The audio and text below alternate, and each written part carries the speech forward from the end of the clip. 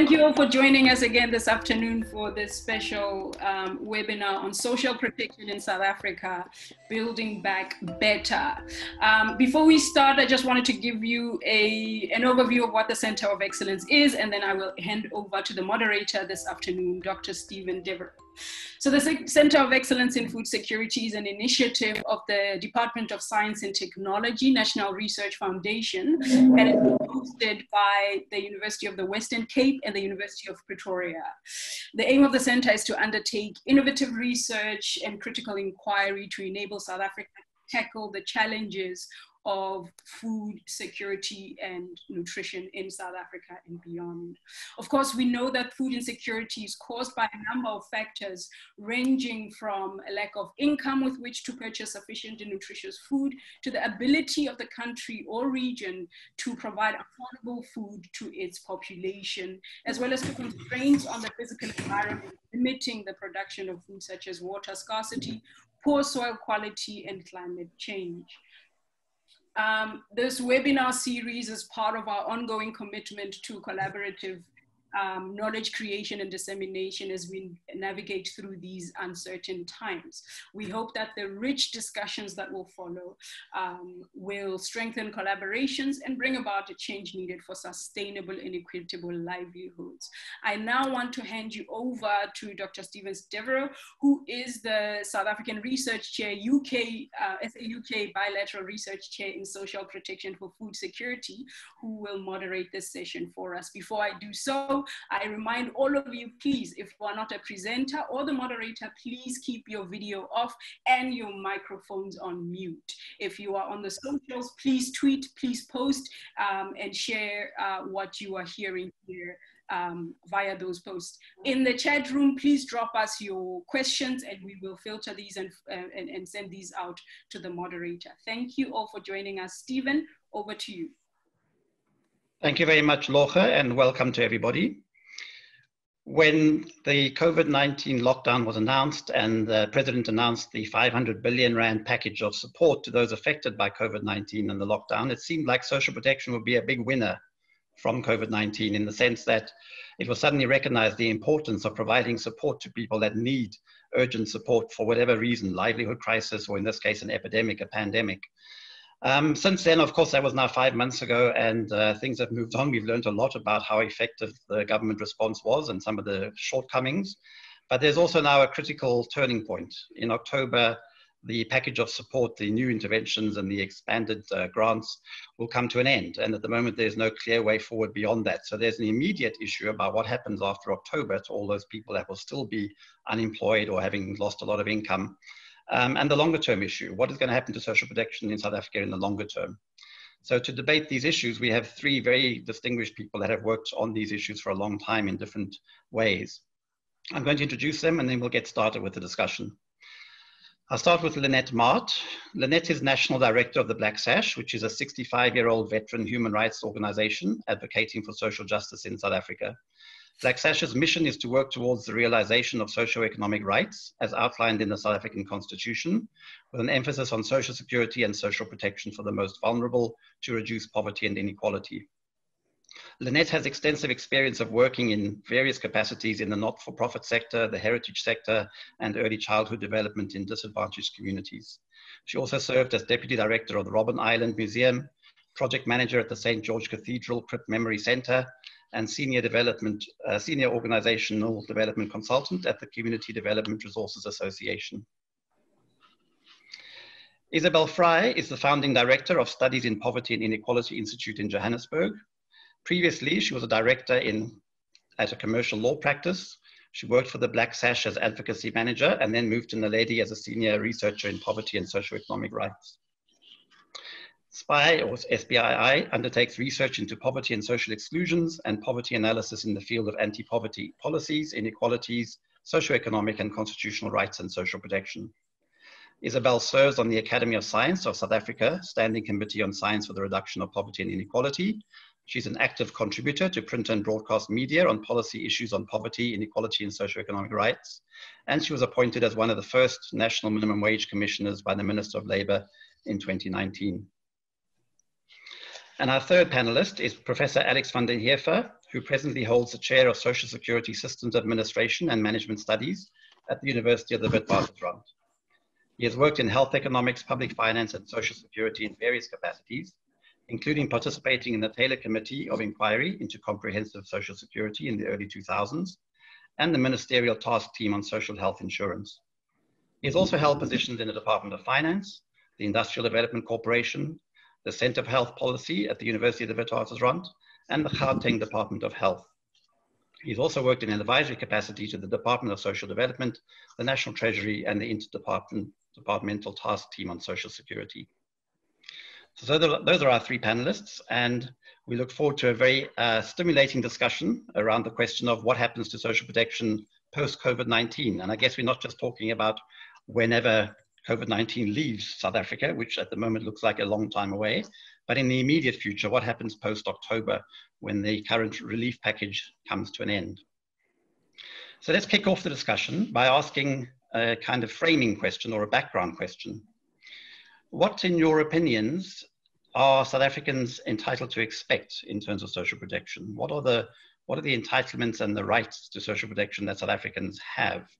And then we'll look at how effectively they've been protected or not during the COVID-19 crisis. Who would like to kick off?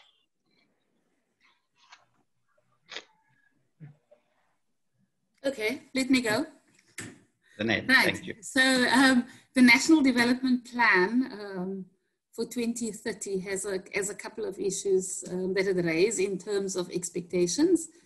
There is the idea of a comprehensive food security and nutrition strategy that the state will launch. There is the social wage, and the social wage include non-fee paying schools, free basic services, subsidized public transport, a broadening of the public employment program so that households don't live below a determined income.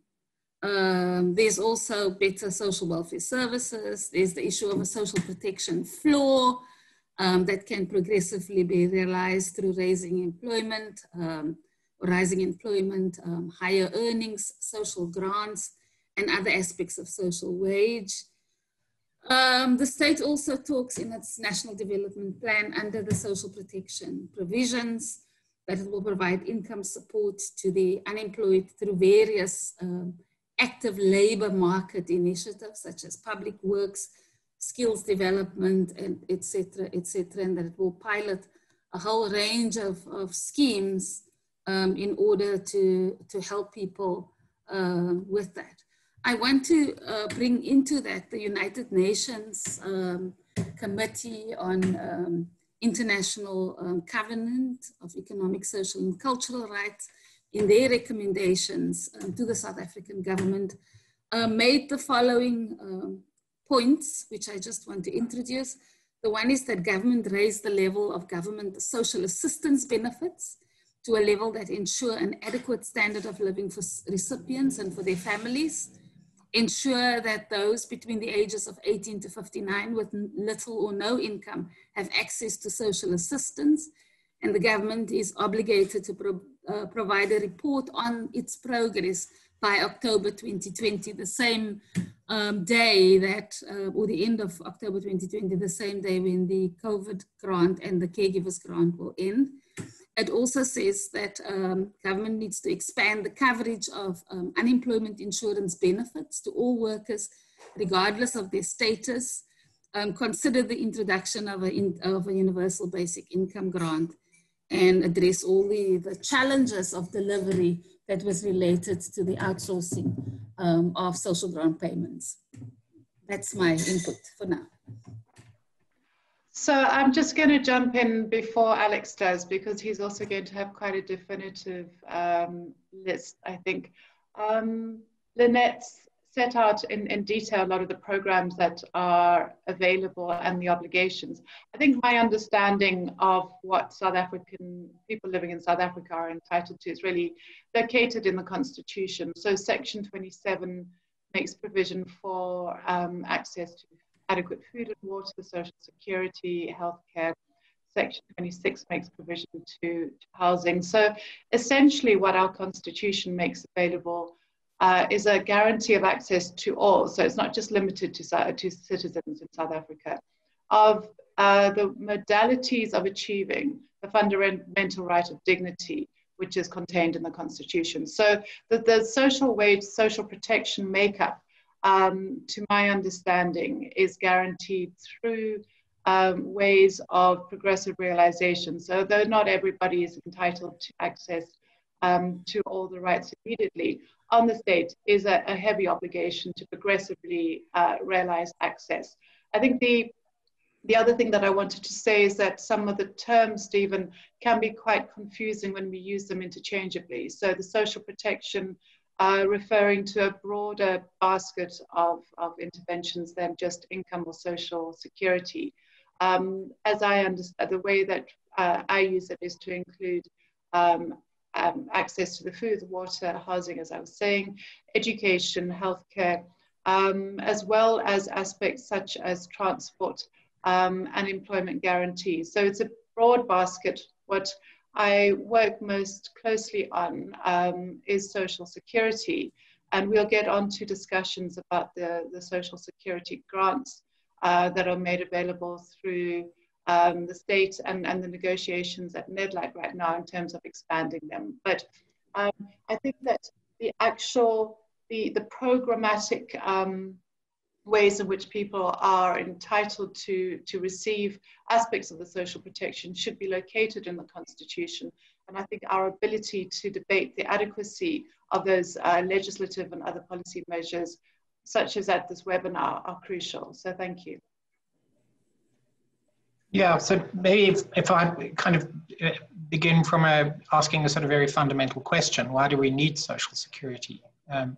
Why does society not just automatically generate it? Why does the market not? And so the pretty universal understanding that has evolved to date is that most economies and societies do not automatically generate stable, balanced communities and societies. They have structural weaknesses that effectively mean that some people will be excluded from society and from sort of viable and reasonable life paths. So the question really is, what adjustments do we need to make to our overall structure in society to ensure that we have a well-balanced community and society? And that's really where the rights would derive from, is that there must be a rationale for the intervention, and the intervention essentially has its purpose in the correction of what will fail structurally if we do not intervene. And so we will have structural winners and structural losers, and we will have people who will be long-term excluded from society if we do not have countermeasures in place. So the whole policy configuration around social security is about making that adjustment and understanding where the interventions are specifically required. And it also requires, therefore, that one distinguishes between what are sort of fairly remedial forms of intervention, quite minimalist, ones that don't really make much of a difference to the structural disadvantage that arises pretty much automatically in the way society is configured in the absence of these interventions. So the kind of minimalist interventions don't really make a difference. They kind of preserve life without making a difference to the overall game.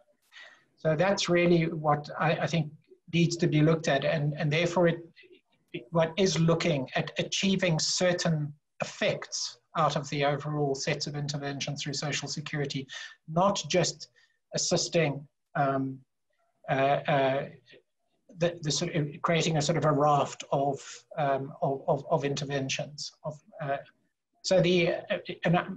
I think that toward that objective, we haven't really in South Africa had a proper debate around the definition, the Section 27 definition of social security and what it's meant to be.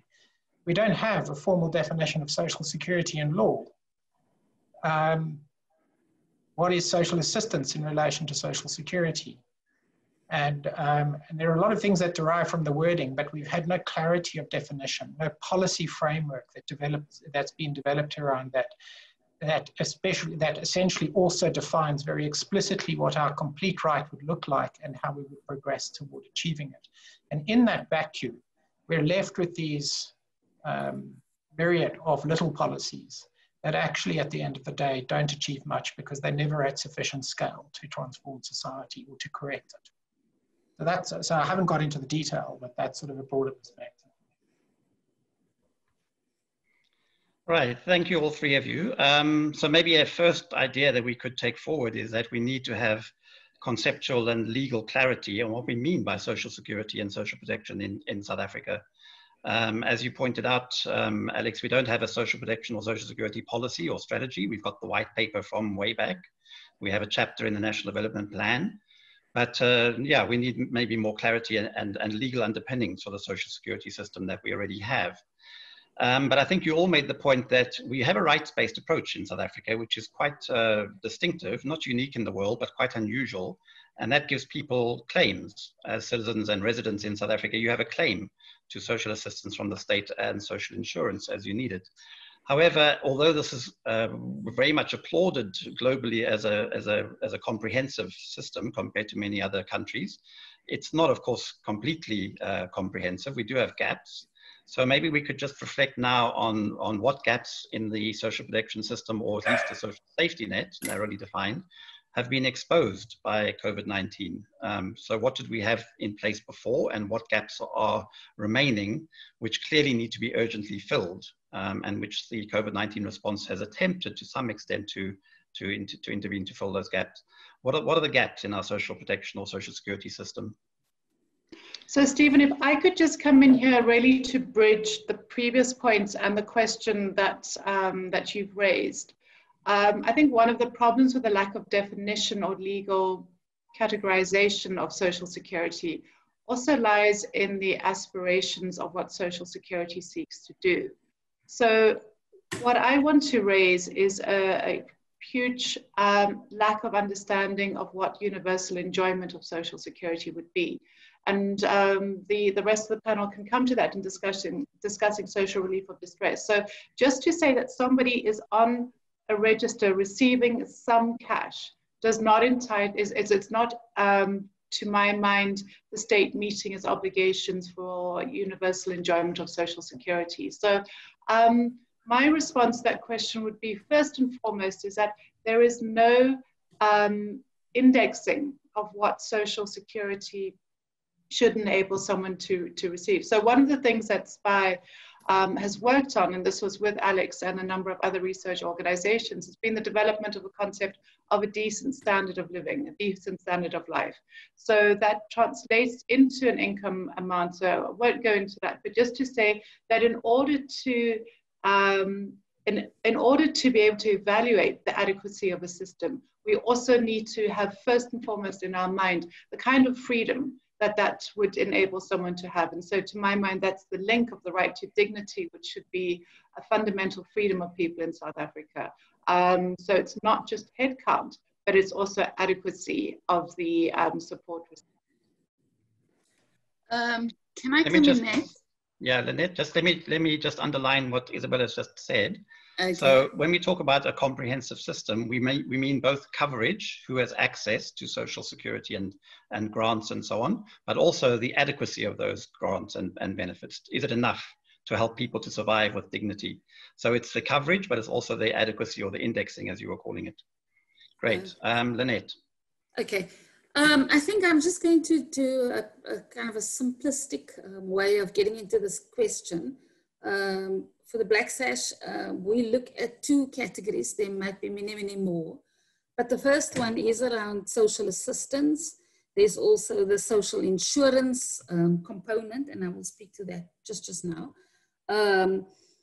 And so if one look at those, just so those two components, the COVID-19 pandemic has led to a global economic and humanitarian crisis. And we know that South Africa has a dire economic situation. The challenges that we had with poverty, unemployment, and inequality has become even bleaker. And I mean, in 2019, the last quarter, the South African stats pegged the unemployment rate at 10.4 million people. Now, we also know that the South African economy in its current configuration will not absorb all the unemployed. The South African Reserve Bank predicted a negative growth of -6% for this year. And we don't know what that would be in the future. In the previous 20 years, we haven't generated many new jobs. In fact, we had a lot of job losses. So the unemployment challenge is a big one, and it's also been compounded by automation, and we do need to look at this. So the second one is that the social protection mechanisms have also exposed and compounded the food insecurity. And so while the Constitution made provision for social security, and we have the categories of the aged, of children, and which is highly inadequate, and the disabled, there's also a category or a group of people aged between the ages of 18 to 59 years with no or little income, who has no social assistance. So there's a huge gap there in terms of our provisions. And the other issue is that in the informal economy, there are many who are also employed precariously, and many of them are not benefiting. While the state tried to adjust the UIF provision, which is like a social insurance measure, there are many that are outside of that system, partly because they are informally employed, partly because they are precariously employed, and then there are people who don't pay over those amounts of money. There were some adjustments to the UIF, but the UIF system as a whole also needs to be reviewed. Maybe I'll pause there for now. Yeah, so if I look at, sort of break it up into two issues, the one is what COVID revealed, and then there is what we already know about what needs to be done.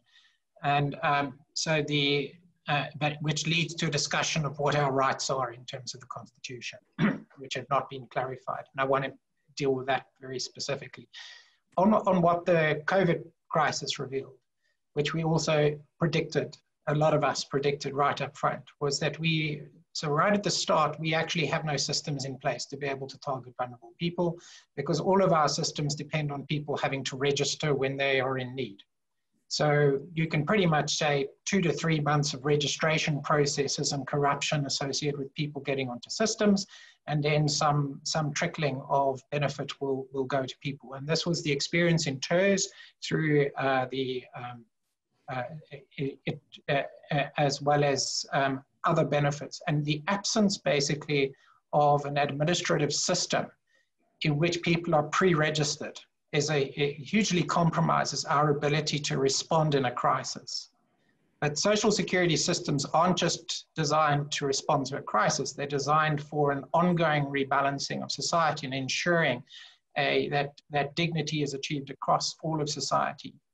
And so it's a kind of a long-term proposition. But a very well-developed social security system can deal with crises. It can target vulnerable people. It can, and it can also provide more general support if you need to kind of helicopter drop benefits onto society. So we had no capacity for that. So SARS, the revenue services, also don't have the registries that would allow them to actually provide any benefits. They haven't developed the systems for them. UIF does not have those systems. And they're essentially a system as well, which doesn't register contributors. So you do not have your entitlement built up as an account with the UIF, making it incredibly difficult to immediately translate, for instance, a furlough type benefit from your original entitlement. It just has information on the employers. So these are huge flaws, and they mean that we really can't respond in a crisis. And those are also the systems upon which we rely for our long-term benefits. A further problem with the UIF is, and our frameworks, is we have no integrated system of income support coupled with other forms of support such as labor activation and interventions in labor markets to improve access or to transition people from one employer to another. So we have a very we have a very inflexible system of unemployment insurance support, and we have an incredibly lazy Department of Labor who doesn't really evolve with a system to benefit society long term. They just perpetuate what they have. So these are parts of the machinery which we do have to change. And I want to sort of, the same problems emerged with the social grant system. SASSA is also not organized to do anything other than allocate benefits upon registration. And the food parcel distribution was an absolute catastrophe, and predictably upfront, as well as prohibitions on food parcel distribution by NGOs and other people, which have no logical reason whatsoever. So those are all revealing problems with our system and the speed with our response and the accountability of the systems, which are all weak. They all need to change. In the case of talking about what, sort of developing on Isabel's comment, the issue about the Section 27 is that we essentially have an obligation, or government has an obligation, to progressively realize the right to social security on the assumption that you cannot realize it overnight. Now, the question is what you have to have in place to achieve progressive realization in a manner that is constitutional. You essentially have to have a very clear understanding of what the complete right looks like today. Even if you can't implement it, you need to know what it looks like today, because you're going to progress it, and then you're going to have a plan which takes you progressively toward that objective, however it is defined. And in the definition of that right to social security, you have to engage with society on what our right would look like, even if it can't be provided today. Have we engaged with society on what that complete right looks like? We haven't. So we don't even have a definition. We don't have an idea of what our complete right looks like. Therefore, as it stands, it's not justiciable. We can only take government to court for not having at least started the process of defining the right. And so at this point in time, we can't take government to court for not having provided something that is contained within the Constitution. So these, I think, are the challenges that we face, and it's created an enormous laziness in government that has allowed it not to do anything using progressive realization as an escape clause to do nothing. And I think that that was not the purpose of the Constitution, and it has been clarified that all the positive rights in the Bill of Rights are justiciable. And essentially there has to be an active process of now developing what the Bill of Rights means in relation to social security, and the fundamental starting point is what does the complete right look like? And then we can talk about how we get there. Thank you, Alex. You've highlighted a number of systemic and political failures in the social protection, social security system. And I guess that also goes back to the point of what's the rights that people have to social security. What is a social contract, if you like? And if you don't have a fully specified right, then we don't have a fully developed social contract. What we have is rights to specific grants that you can claim if you're entitled, if you're eligible for them. So if you meet the eligibility criteria, but you don't get your child support grant, or you don't get your older person's grant, you can take the government to court and get your money. But you can't claim beyond that. You can't claim to the full right to social protection, which the Constitution does provide for. I'd like to just go back before we move forward to what Lynette was saying about the two pillars of social security, which is social assistance and social insurance. And of course, when we talk about South Africa's comprehensive social protection system in the global literature, we usually talk about the social grants, the 7 social grants that provide support to categorically defined groups, children, older persons, persons with disability, and so on. And that covers quite a high proportion of the population, much higher than most other countries of a similar economic level. So that's what gets a lot of praise in the international literature. But what's missing is that gap, 18 to 59-year-olds that Lynette highlighted. The people that are of working age but don't qualify for social grants, because most governments, including ours, don't like to give free money to the working age population. They should work, otherwise I might make them lazy. So there's no social grants for them. And on the other hand, they don't have access to social insurance because they're not formally employed. They don't have jobs with contracts which would enable them to make contributions to the unemployment insurance fund. And Neil Coleman made a comment in the chat. Only about 7% of the unemployed, that's 7 out of 100 unemployed people, are covered by the UIF. So it's miserable. You know, there's this huge cohort of people, the working population, that have very little access to social protection, no rights, no entitlements to claim. Of course, we do have programs like the Expanded Public Works Program, the EPWP, which provides some kind of, you know, cheap labor for some people that get access to it, but it's very limited and it certainly doesn't fully meet those needs. So I guess what I was getting at with my question about what gaps has COVID-19 exposed in our social grant system is precisely that working age population. And a lot of the response that came in was trying to fill that gaps, you know, with the TERS program, the Temporary Employee Relief Scheme, with the Social Relief of Distress grant, which was only 350 Rand, but we still had millions of people applying for that. Yeah, so the idea was to try to provide some kind of income support to people that were sitting at home without any income, without any access to social protection. And if you're poor, very little savings to draw on. So yes, let's just go back to that and think about the government response. How adequate and how appropriate were these new interventions that the government introduced? Alex has already highlighted some deficiencies in the way they were implemented, but was it a good response to try and provide some kind of income relief to people that had lost their incomes, that were sitting at home under lockdown, unable to work, or should they have done things differently? And also, how well were those programs implemented? Let me take a stab at that one. And maybe I'll just do an introduction first. But government introduced actually 2 grants simultaneously. The COVID-19 Social Relief of Distress grant for 6 months for the unemployed, and a caregivers grant. Initially, we thought that the caregivers grant was a grant for the child support grant, but it was actually for the adult of 500 Rand for 5 months until they could get the system fixed on that one. And then there was a monthly top up of 250 Rand for all of the grants, except only that May month for child support grant. But the 2, as you indicated, the 2 grants will come to an end. And our critique of the grant, both of these 2 grants, is that A, it should be a permanent measure, and secondly, that it's inadequate because it doesn't cover basic foods, energy sources, transport, cleaning, and other just basic supplies that people need to eat and to get themselves ready. And we have in our petition asked for 1,227 Rand, which is the upper bound poverty level. Now, government introduced and said, I mean, the president and Tito Mboweni followed up and said it's 50 billion, but actually it shrunk to 42 billion, and I think it's currently sitting at 40 billion. So nobody can explain where the 10 billion went. There was challenges with the delivery model, and the challenges with the delivery model has been that most of it is online, an online platform.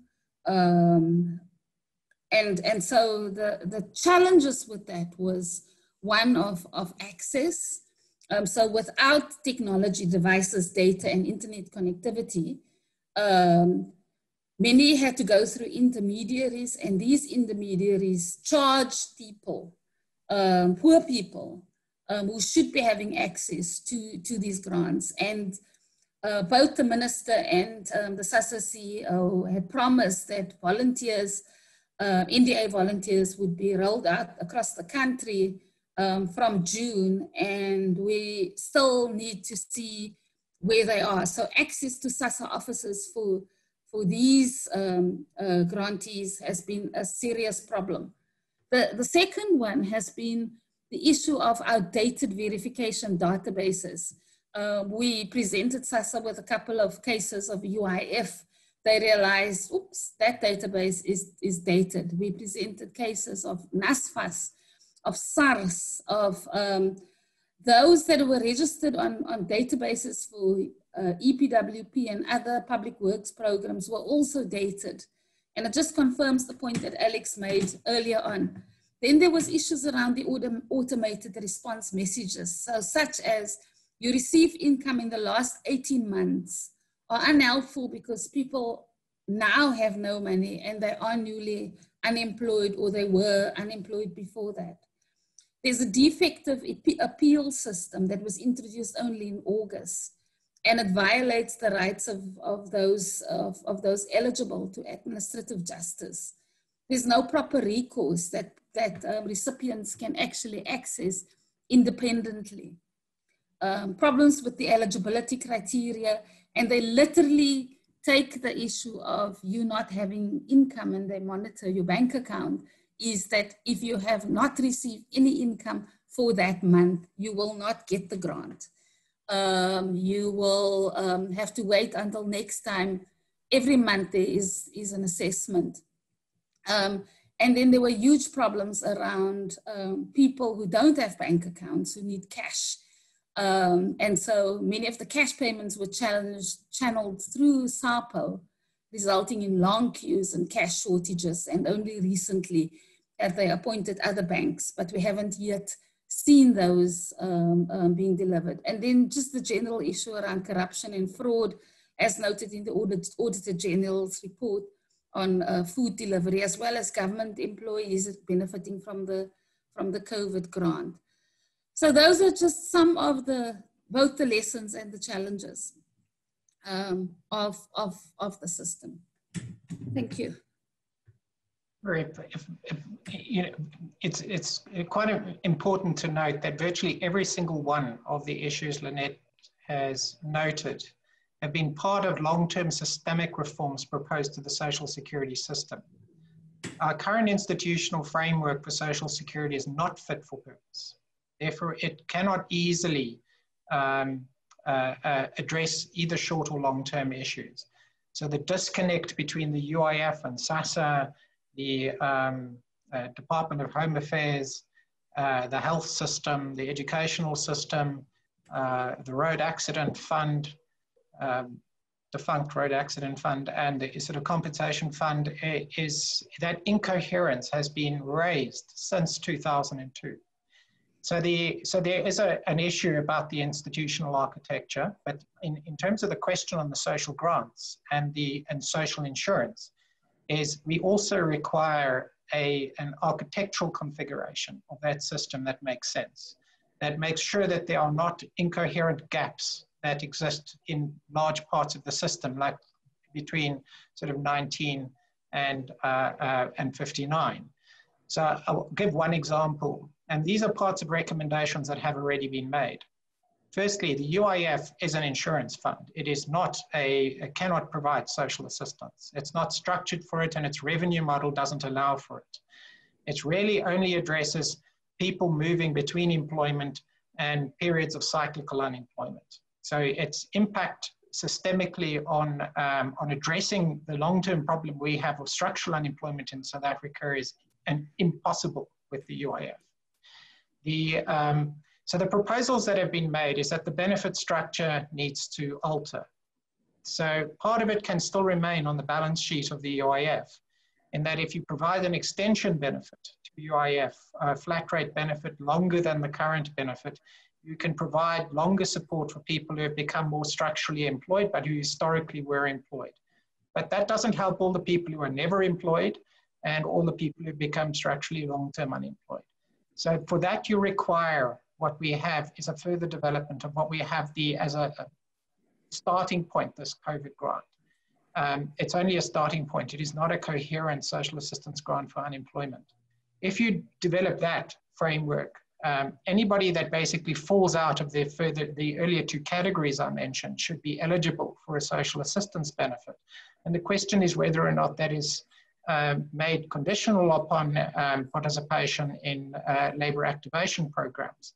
But what is very clear is that don't bother to create labor activation programs and special employment programs if you don't provide income support while you're on them.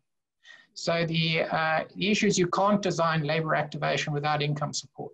So really, South Africa does miss a large part of the gap, and this is aside from the discussion on basic income grant, which is a sort of universal, unconditional allocation, which is a kind of an ambient transfer to much of society to correct the imbalances in the distribution of income.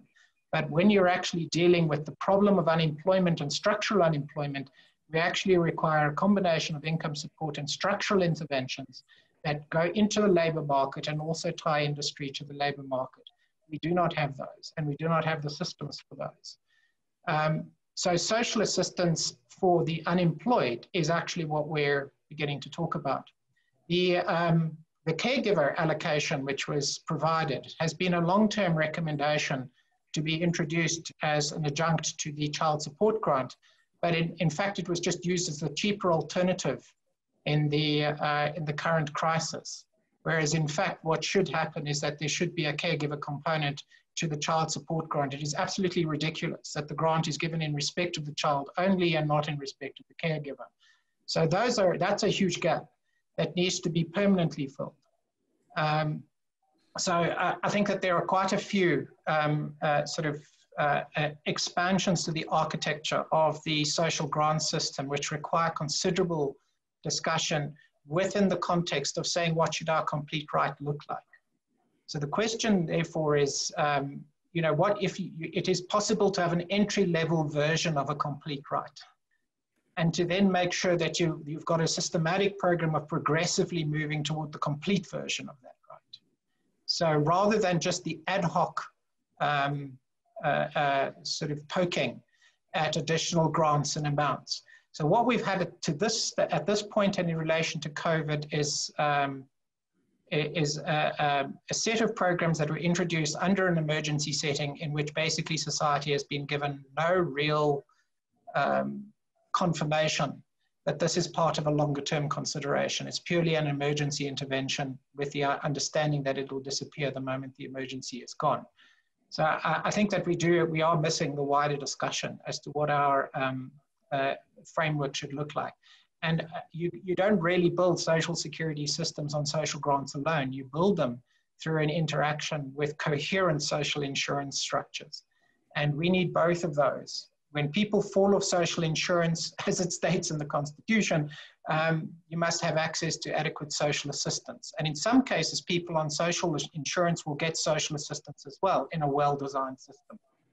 So I think that we do have to also think long-term about that architecture, but that configuration of grants that I've just talked about in relationship to social insurance requires that we're not working off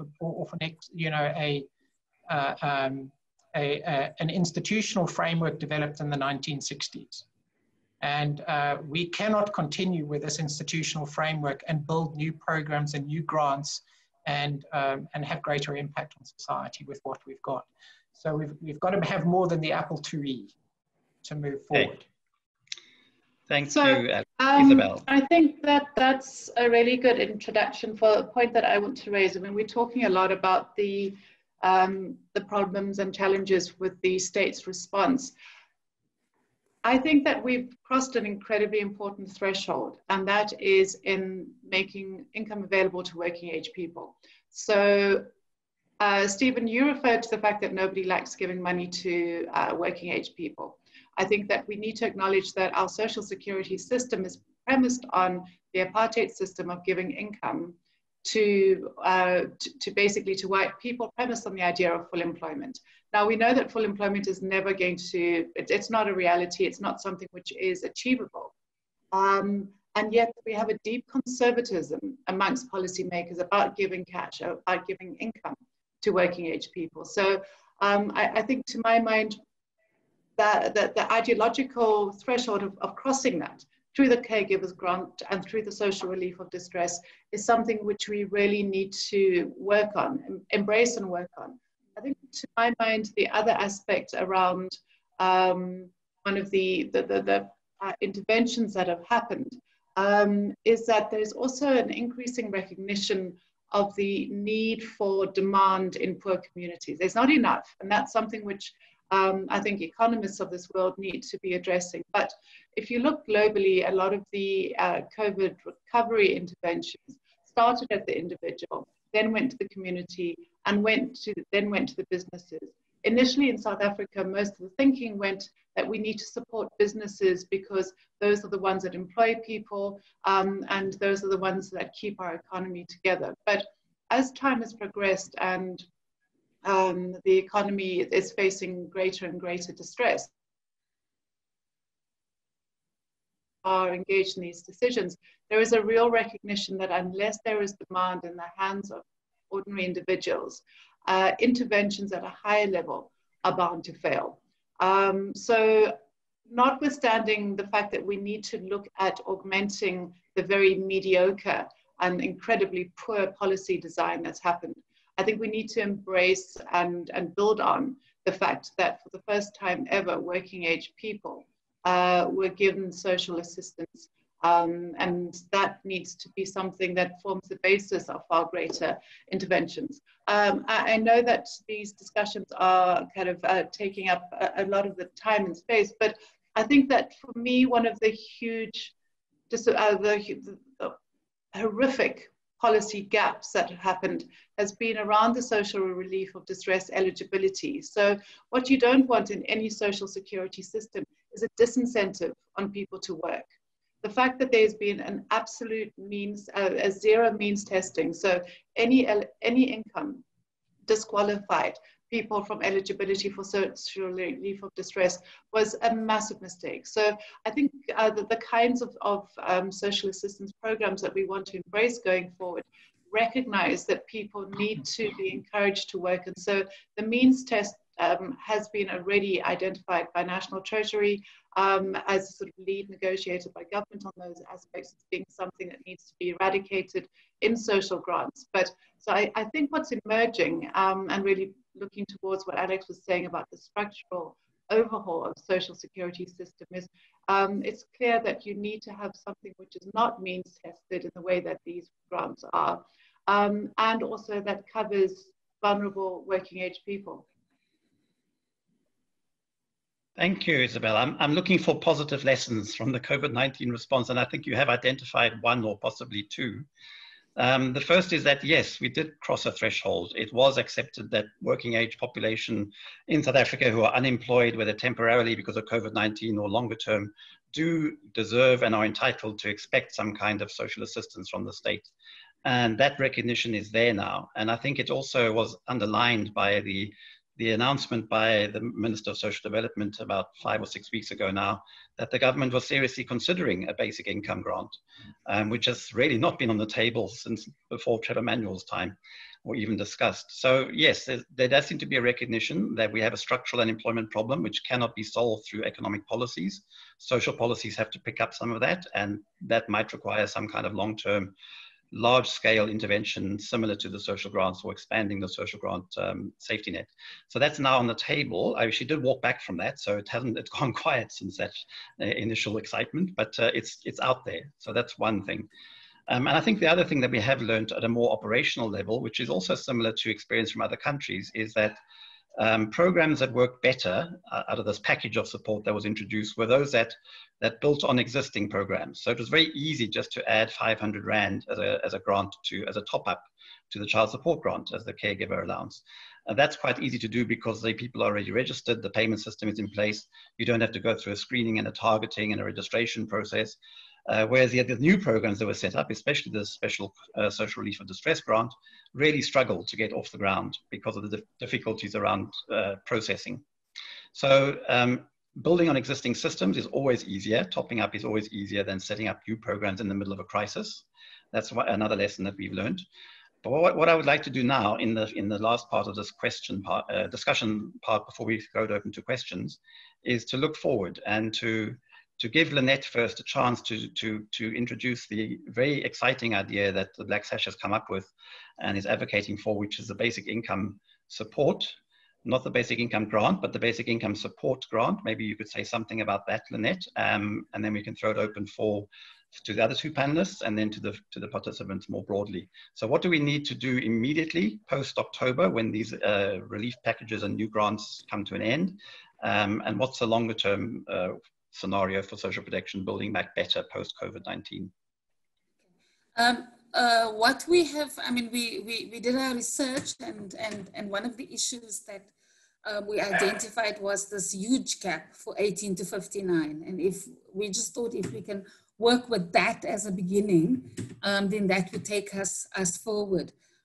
So we're asking for some sort of income support, basic income support. If one were to frame it in permanent social assistance, that would also do, but some form of income support for that cohort, at least at the upper bound poverty level of 1,227 Rand. And that should include the caregiver grant, so that all the adults in that cohort are covered. And beginning, one can target those with no and little income as a means test, and later on expand that into something else. We're also asking that the state topped up all the grants except the child support grants, but we're asking that those top-ups, including perhaps a top-up for child support grant, that those top-ups must be made permanent, because the grants are very, very low. And the child support grant, for example, does not even meet the minimum food poverty line. So that is some kind of a yardstick, and we later, as we formulate and build the system, we move that to a completely different level. We're also asking that the government must ensure that just like the refugees, the asylum seekers, and the migrant workers with special permits fought through the Scalabrini case for them to be included in this the COVID grant, that those must be honored and they must be in the provisions going forward. And then all of that should work us towards a universal basic income grant. But we need to keep the gap open of 18 to 59. And we're asking people to sign our petition that's online with amandla.mobi. So please send you to your links and whatever. We want to get at least 1 million signatures on that amandla.mobi. Or if you're struggling, just contact our BIS at blacksash.org.za, or look for our campaign on the Black Sash website. Thank you, Stephen. Lynette, before I ask Isabel and Alex for their ideas and their suggestions, I'm going to jump in straight away with this big question that people always ask about the basic income grant, and your BIS is also going to be questioned in the same way, which is this issue of cost and affordability. I know it's easy to say, oh, it's too expensive, it can't be afforded, and that's easy to dismiss the idea using the financial argument. But it is extremely expensive. So if you use the upper bound poverty line, according to your own calculations, it would cost about 170 billion Rand, that's B with a B, not M, billion Rand, every single month for 18 to 59-year-olds. And we know that the Department of Social Development spends about 180, 200 billion Rand a year on the social grants at the moment. So you're going to be spending the entire annual budget every single month on this basic income support grant. And if you were to do a basic income grant for the entire population, then it becomes, 800 billion Rand a month. It's just way off the charts. And I have to almost agree with Trevor Manuel when he said way back that the basic income grant would bankrupt South Africa. Is there money for it? Is it affordable? Is it realistic? I would say yes, because the question is that we're framing it as a form of social assistance. There are people in need. There are people who do not have any income, who go to sleep hungry.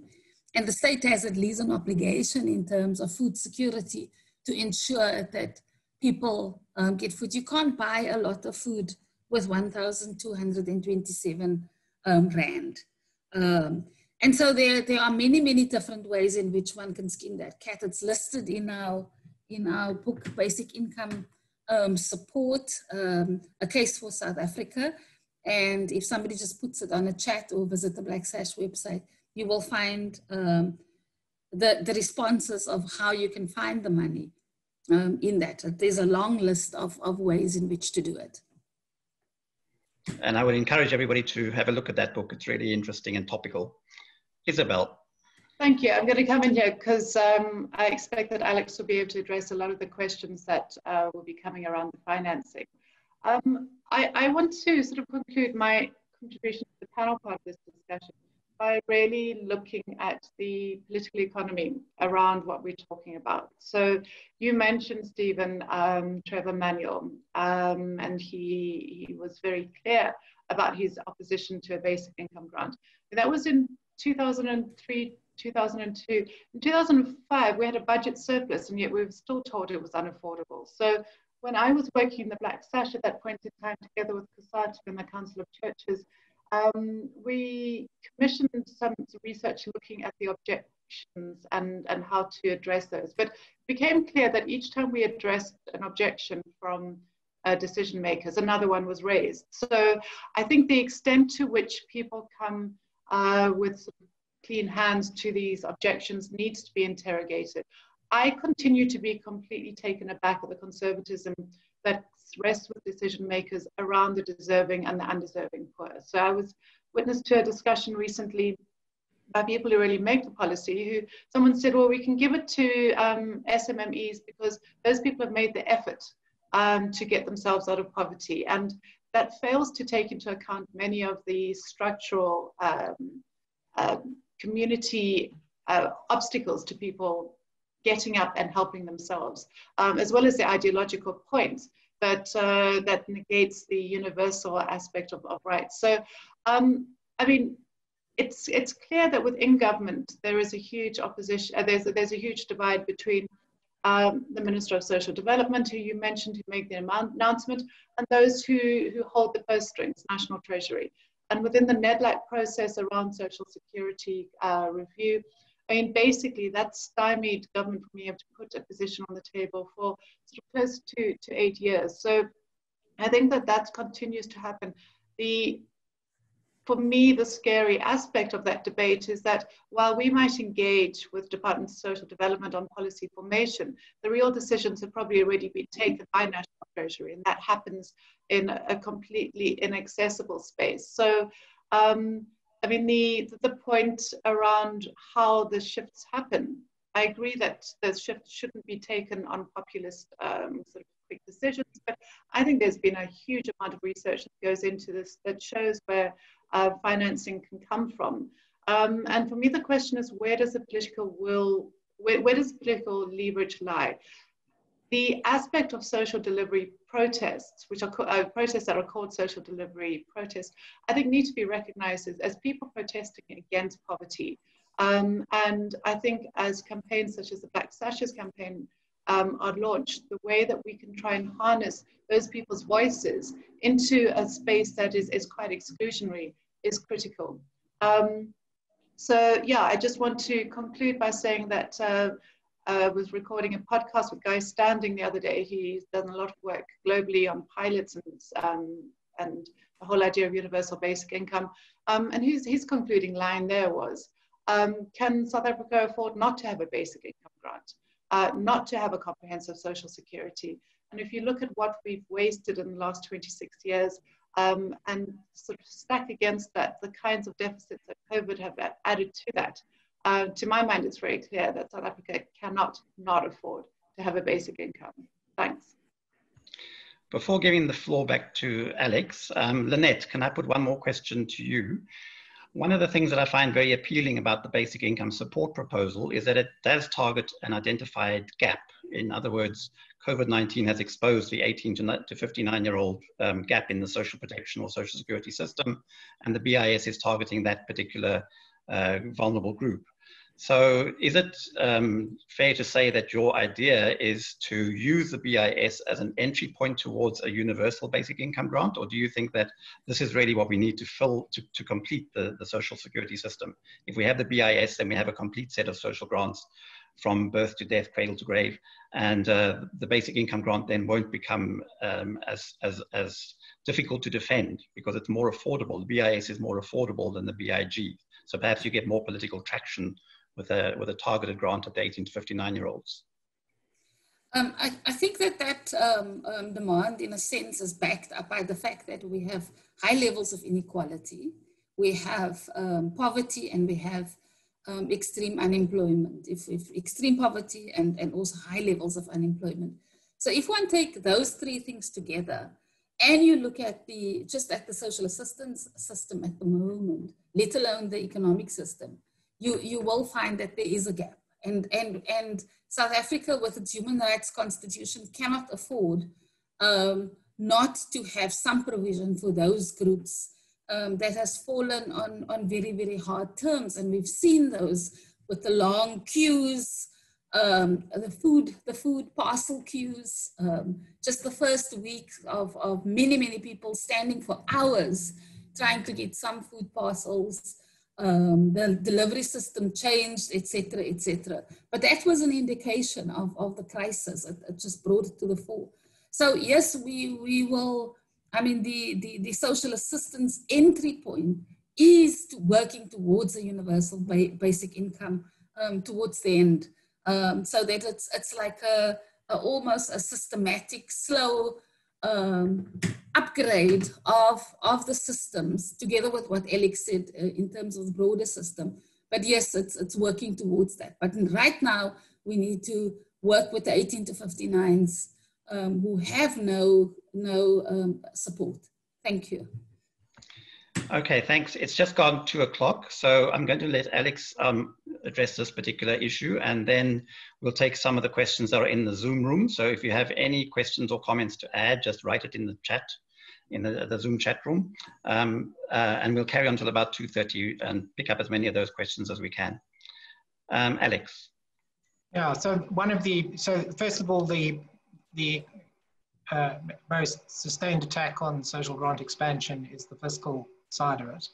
And the fiscal position of government has worsened considerably since the beginning of the year. And part of the problem that will be raised by government is that it's not in a position to borrow to finance the deficit anymore. It's reaching its borrowing limits. And the scale of the economic decline has meant that it essentially can't even stimulate the economy using fiscal measures. That would be the kind of argument that comes forward. The arguments in favor, they said the macroeconomic arguments in favor of social grants, that what it's essentially doing is it's restructuring the distribution of income so that it's separating the distribution of income from employment and from earnings from assets, earnings profits. And what you're doing is creating an income distribution which fills a gap which is not filled by those more limited forms of distributing income. And that's necessary. But it doesn't necessarily harm employment. And this is where all the evidence that has been built up is quite critical, is that it shows that if even the person who's the recipient isn't necessarily the person who creates the job. It's when they hand that money over and buy something, when they stimulate a completely different structure of the economy through a restructuring of our consumption in society. Now, one can make that argument intellectually, and it might even be something that many people believe, but they don't want to take the risk when you pose a huge program overnight. So there is enormous advantage in adopting strategies that look very carefully at what is the next most important intervention and to get it in, and to allow for an incremental expansion of the system, and with the understanding that one is going to examine and test it, even though one can't do the definitive tests of the stimulus effect, the knock-on effects of social grants. But it is quite clear that I think the evidence is built up so much that it is a positive sum game when you expand social grants. It's not taking from someone to give to somebody else. And the standard assumption when somebody says, here's the cost of a social grants program, is that it's a zero-sum game. Somebody has to lose for somebody else to win, as opposed to the dynamic effects of social grants, which actually restructure parts of society, and stimulate economic development and growth, but stimulate a more inclusive growth trajectory. So I think these are important arguments, but the question is, how do you reduce the risk for the people who are unsure about what they're doing? So the scalability of proposals is quite important. getting them in, but with the understanding that one wants to build them up continuously, but making sure that they are properly evaluated to see all the knock-on positive effects. Much of the positive effects of the child support grant have just been ignored by government, despite the fact the research has been created that shows why an expansion would be beneficial. So I think that these arguments do need to be brought to the fore. It is a lot really less risky to expand social grants than it would appear. But if one goes for big bangs and populist proposals, it's very easy to shoot down just using the simplistic fiscal position argument.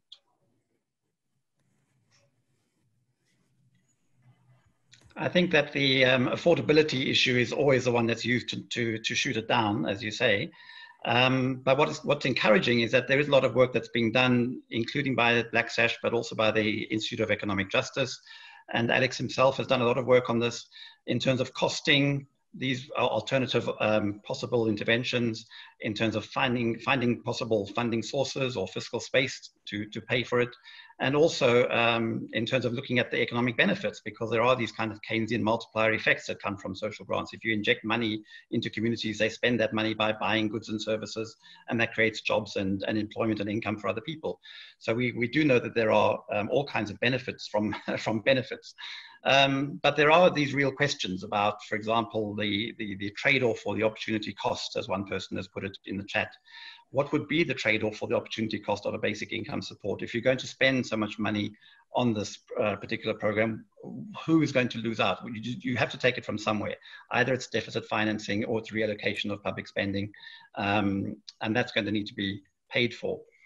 There are also questions around, excuse me, about who you target.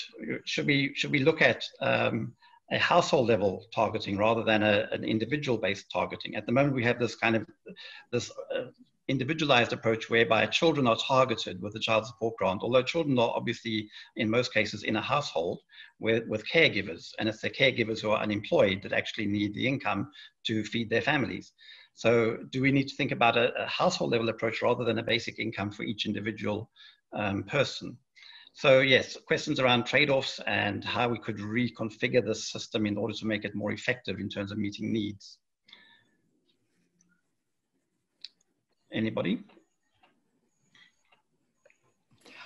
Stephen, I think the question that really drew my attention was your concluding one about the household. I think if you look globally at social security studies, it's very clear that as soon as you start targeting households, you start approaching questions of decision-making within households, and that comes to power hierarchies and frequently patriarchies. So the point about income going directly to the household means that you come up with especially gendered dynamics around decision-making. So I'm categorically opposed to the kind of concentration of income to a household level. I think although many people view the constitutional rights to individuals as being quite liberal rather than transformative in this aspect, I think that if you concentrate the income as being received by individuals, you're able to look at a far greater level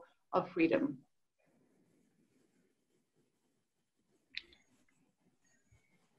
Okay. Let me just raise another question then from the Zoom chat.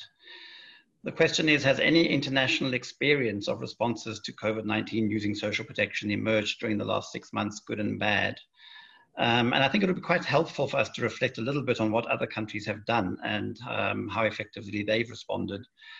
One thing that's quite striking, if you look at very rich countries like the UK with their furlough scheme, which provided quite a high proportion of income replacement to people that were sitting at home unemployed, or the US with their payment protection package, there was a large response, a very expensive response in wealthy countries. But of course, the paradox of social protection is always that the poorest countries have the least capacity to deliver the needs that are there. So the richer countries could afford to have very expensive programs. We, as an upper middle income country, had a fairly generous response, but obviously ineffective.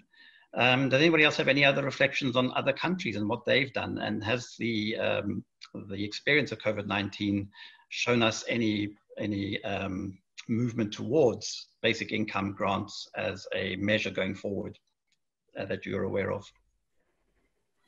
So I think just to comment on, I think the differences between what you'd find in countries equivalent to South Africa and lower versus the industrialized countries is the industrialized countries with more effective, more developed social security institutions were in a position to target their benefits more effectively.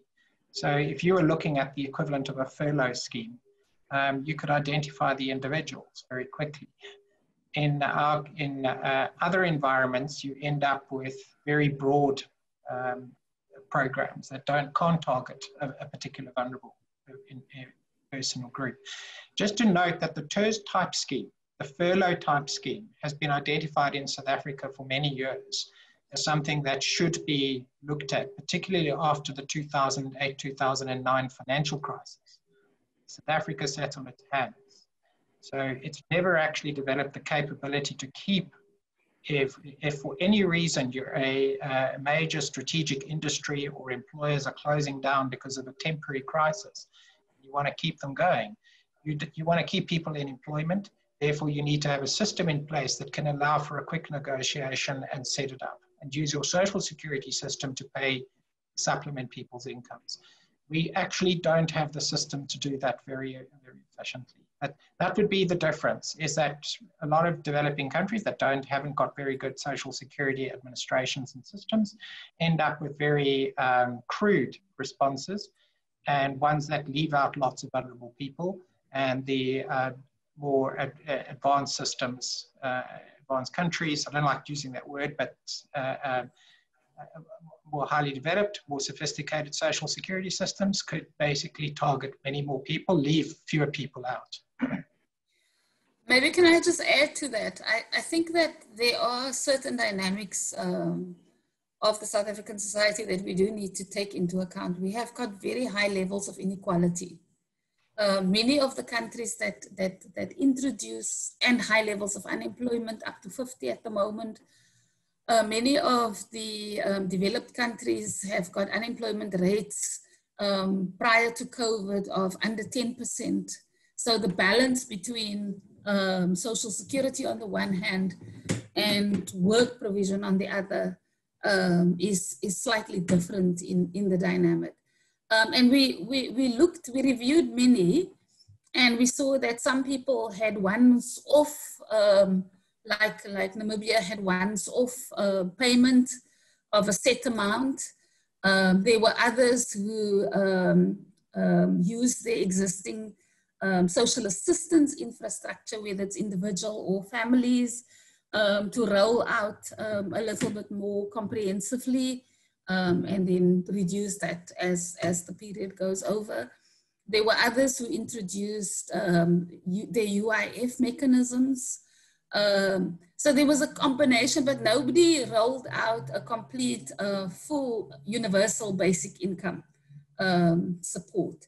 So if one were to look at the parameters, there were many different ones that they have used, but I think in South Africa, we have to deal specifically with the high inequality and with the unemployment that is so high. Because in other countries, the unemployment rate prior to COVID was under 10%, particularly in the developed countries. So Stephen, just briefly coming in there, the two countries' responses that interest me, the first is Namibia, our neighbor. They've had a long history. In fact, today, the Namibian Coalition on Basic Income Grants has just been relaunched. The state there came up with a once-off payment of a universe, no, it was meant to be universal, but it became sort of means tested towards the end. So a humanitarian response of a once-off payment. That led the way, however, for the aspects that Alex has been talking about the registration of people using mobile phones. So that was interesting, but it was very clearly just to address the immediate shock effect of COVID. It was also at a time quite early on, I think it was March. So the extent and longevity of the impact of COVID is something which policymakers were not aware of. The country that interests me is Spain. So quite early on, I think around April or May, Spain introduced a targeted scheme, so similar to social relief of distress from our side. But the interesting thing is that it's a long-standing, it's a permanent relief scheme. So although it came in the wake of COVID, it was specifically adopted to continue well into perpetuity. Some of the aspects around the adoption, I tried to reach out to researchers to discover, but unfortunately a lot of people went away for their summer holiday. But I think we can see that those are sort of setting parameters around schemes that we can look forward to in terms of having a feedback loop into the kinds of multiplier impacts here in South Africa. One of the countries I hope we don't learn from is the UK. I heard Boris Johnson a couple of days ago arguing that the furlough scheme has to end at the end of September because we can't keep paying people to sit at home not working. So that kind of attitude that people are being encouraged to sit at home, they're being disincentivized from working, is always used as an attack on social protection everywhere. But it's also now being used as a way of justifying the ending of these temporary programs and forcing people to go back to work, whether or not the environment is safe. So as we move towards the end of this discussion, what do you think is the immediate priority post October, post the 6-month period of the stimulus package, and what do you think is achievable? Given the political context, the austerity, the fiscal space is probably, if anything, going to be closing in the coming months as the reality of unemployment and business closures and so on, and reduced tax collection starts to hit. What's feasible? What can we expect the government to do? What should we ask the government to do? What should we demand in the short term? Given that a basic income grant is probably a bit further down the line, what's the immediate priority? What's most urgent? What can we hope to get the government to do to support those people that are still affected by COVID-19 and will be in the coming months? Income support for those between 18 to 59 with no or little income. And whether we start at the lower end or whatever, but that's what we are saying to government. We must continue the combination of COVID and caregivers grant, so that we at least keep the foothold for that group that's been excluded, not to their own doing, but structural unemployment and compounded by COVID, that group must continue to benefit. Thank you. And presumably at a higher level than the 350 Rand, right? Because that's yes, really absolutely, not, absolutely. Yeah. Permanent and at a higher level, of course. I think that the argument has to be made that this is a positive sum game, that in fact we are going to get economic growth benefits from continuing with that. I agree with that we should maintain the programs we've introduced and understand their impacts and look at enhancements and measure them and demonstrate the benefits of those programs. South Africa is going to, I would expect, it is going to bounce back. It's had this huge hit because it shut down both the supply and the demand side of the economy simultaneously. That just in and of itself, from a timing perspective, creates a fiscal crisis. It doesn't necessarily create a long-term economic crisis. It creates a fiscal crisis in that during this period of time, government didn't raise the taxes to fund its deficit. And therefore, it's got to go to capital markets and try and raise that money. And so it's going to be resistant to anything that expands that deficit no matter what. So the argument has to be created that, in fact, these programs have a positive effect on economic growth, which will have a return in terms of higher tax revenue down the line. And that argument is really the one that one has to win in this particular period. But I think that it is important to maintain these programs after they've been implemented. But they have to be evaluated because there's the danger that they just introduced and nobody there's an economic growth effect that is going to happen. There's going to be a rebound. They're going to attribute that to other factors. But there is something that is very clear when you go around, the economy is rebounding wherever it's reopened.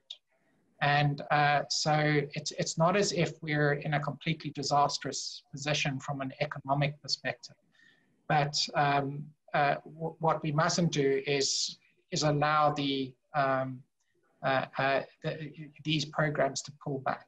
But I do think we really do need the evidence on the macroeconomic side, as well as on the employment and economic and sort of the industrial impact of these programs to be shown to be beneficial. I think that will be very important in building the case for increasing them and seen as a coherent strategy for continuously improving conditions in South Africa. And just a final point I did raise in the issue, that there are two sort of positions that exist. One is that unemployment is the problem in South Africa that is causing inequality.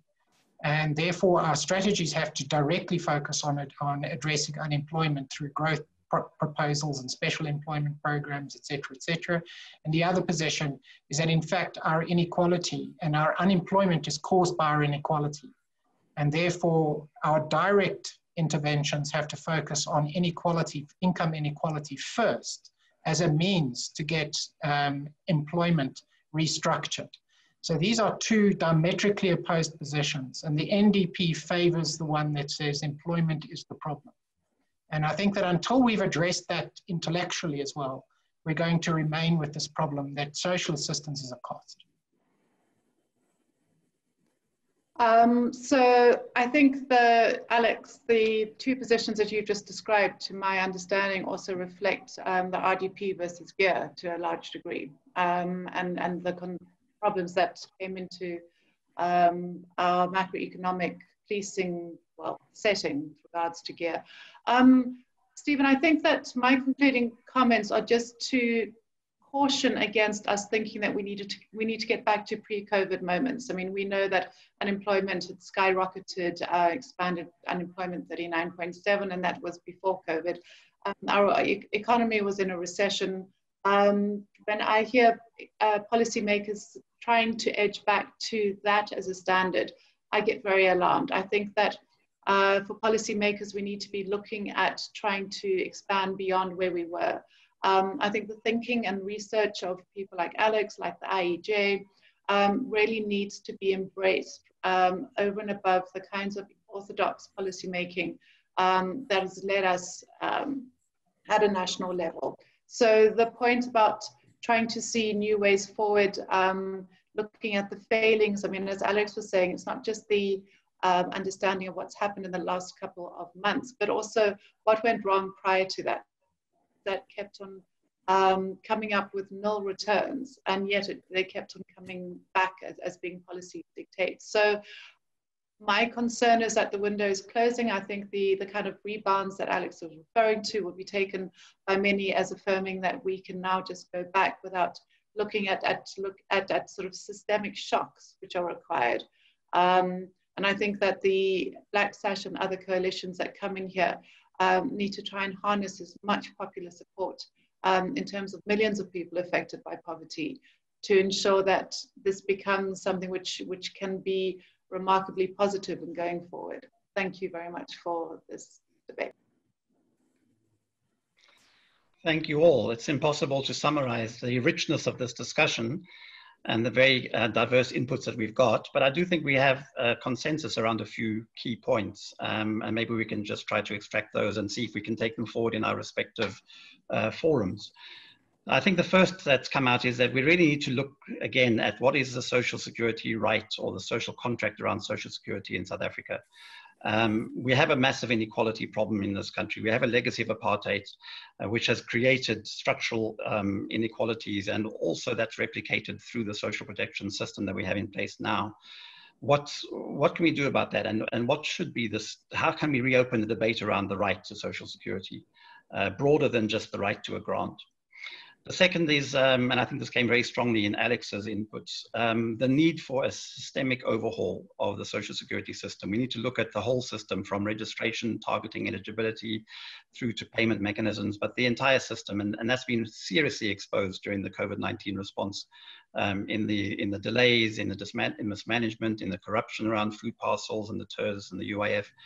All these schemes have been found wanting in terms of their delivery capability. So an overhaul of the actual system and how it's designed and implemented is needed. I think in terms of the immediate intervention, we probably all agree that the 18 to 59-year-old gap in the social safety net has been highlighted by the lockdown, which forced those people to sit at home. And if you don't have access to UIF or social grant, you are living on nothing. How do you survive? So that's become a rallying cry. And I really welcome the input from Black Sash in terms of their report and their petition on trying to fill that gap, not just immediately, but in the longer term as well. We now have some kind of impetus around the COVID-19 response, and the fact that it's now recognized and accepted that this group needs attention, they need support, and the state has an obligation to provide that.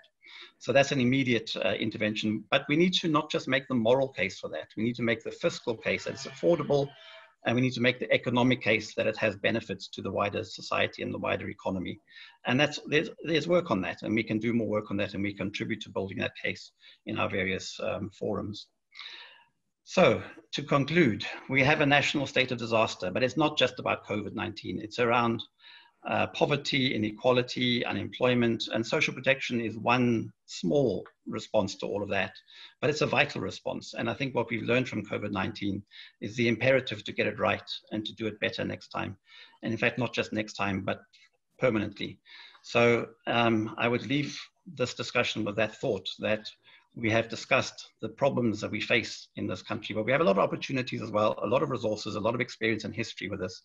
Let's try and build, let's contribute to building back social protection and building it back better post-COVID.